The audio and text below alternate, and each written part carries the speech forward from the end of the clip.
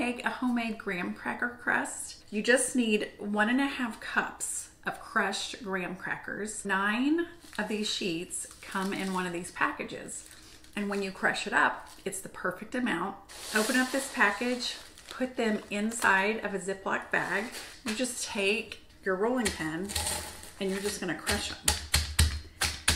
Dump your graham crackers in your bowl.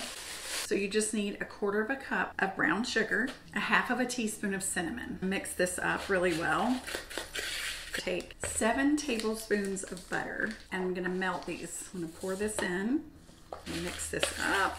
I'm gonna dump this in, and then I'm gonna use the bottom of my measuring cup to push this in to kind of tamp it down. And I hope you can see just how easy that is. Always remember that you can do hard things.